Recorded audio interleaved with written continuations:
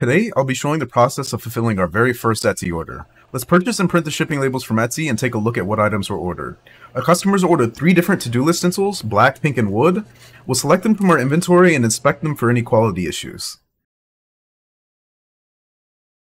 Once we've selected all of our items, we'll grab our shipping supplies. Today we'll be using these protective 6x9 bubble mailers to ship the items.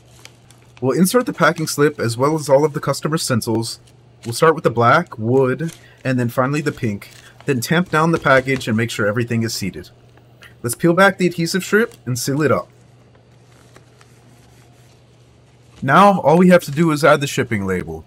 I've pre-cut this one to save some time, so we can just slap it on there, secure it with some tape, and then we're ready to ship. Finally, we head over to the local post office and drop it off in the big blue box. With the package now off to the customer, I'm very excited to have completed my first Etsy order. Thanks for watching.